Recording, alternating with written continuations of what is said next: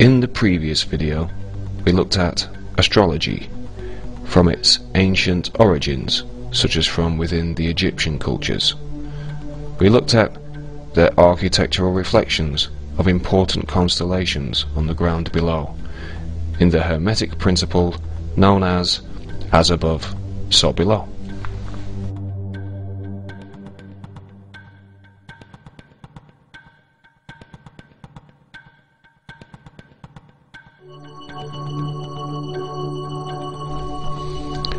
We then considered modern-day occult astrology, used in, as well as other fields, secret societies.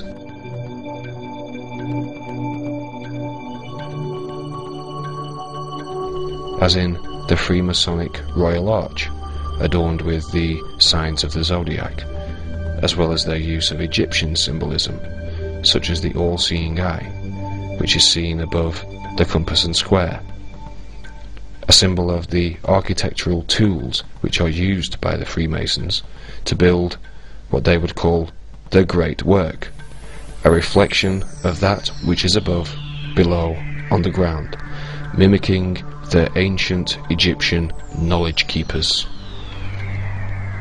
With this in mind, we considered the astrological or above configuration of 9/11, the 180-degree opposition between two key astrological planets, Saturn and Pluto.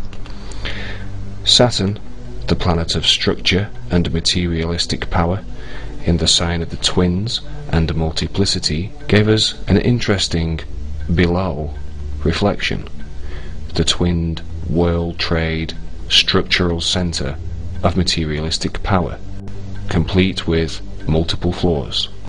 Pluto, the planet of transformation through destruction, in the sign of Sagittarius, foreign cultures and religion, brought to our attention another key, interesting below reflection, the role played by the fundamentalist Islamic hijackers that allegedly destroyed the World Trade Center with fanatical religious fervor based on hatred for the West. With such an impressive sky-ground astrological correlation on 9/11, the like of which may never have been seen before with such precision, we asked the question, was there something more to 9/11 than we have been led to believe, or was it all merely astrological synchronicity? A closer look at the sign which Saturn occupied on 9/11 reveals that Gemini, ruled by Mercury, the winged messenger, is the sign of communication. Saturn, whose astrological symbolism also includes restriction, whilst in Gemini, can be said to be astrologically the restriction of communication. And that is certainly something that the official explanation expects us to believe, with both NORAD and the FAA suffering serious setbacks in communication by failing to dispatch interceptive aircraft. More impressive as above so below correlations can be seen when we consider that the topping out or final structural work was completed on the World Trade Center as Saturn entered Gemini years previously in 1971. But it wasn't until some 2 years later that the World Trade Center opening ceremony was held, when Saturn occupied the exact same area of Gemini as it did on 9/11, giving us another remarkable as above so below correlation of Saturn being in the exact same place when the Twin Towers were publicly opened in 1973 and so publicly closed on 9/11/2001. Indeed, there are some striking resemblances between Saturn above and the World Trade Center below. According to the NASA website, Saturn's rings are made up of 7 parts, and remarkably, the World Trade Center has 7 buildings. The occult symbol for Saturn, seen here from the Freemasonic Scottish Rite depiction, is the Seal of Solomon, and the 7th building of the World Trade Center was the Solomon Building. Minoru Yamasaki designed the World Trade Center complex to aesthetically mirror the Islamic temple at Mecca, where the black stone of the Kaaba is placed. Many historians believe that the Kaaba itself is a pagan representation of the planet Saturn.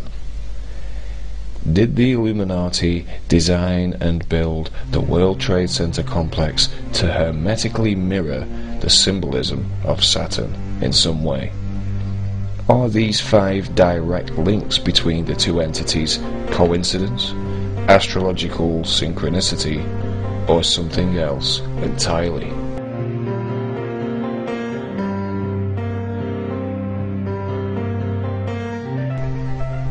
In occult lore, Saturn is known as the gateway to the gods and the dweller on the threshold, giving us the idea of Saturn symbolizing an entrance to somewhere or something. But where?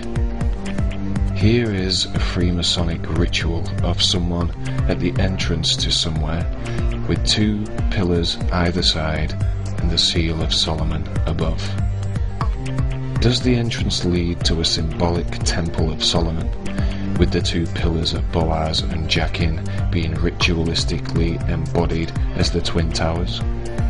This will be touched on in a later presentation. But in the meantime, I'd like to draw your attention to a bit of synchromysticism that my partner and I experienced shortly after I uploaded the first video entitled "Do You Believe in Magic?" After making sure the film had uploaded, my partner and I decided to watch a film on a well-known film link site. As we scrolled through the vast list of uploaded films, my partner was drawn to a particular title, The 10th Kingdom. I clicked on the title and was taken immediately to this poster designed for the film, released in the year 2000. The words "Do you believe in magic?" at the top would have been enough to make me chuckle synchronistically, but to see an as above so below depiction so similar to the one I'd used in the first video had me synchronistically saucer-eyed. And as if that wasn't enough, the trailer showed us that a time door, or Saturn Solomon Gate, opened up in New York with the Twin Towers as a point of destination. Buildings are destroyed, and as a giant strides across a bridge, the Twin Towers can be seen collapsing in the background. We watched, and what followed is certainly illuminating, and will be touched upon in another episode. Thank you.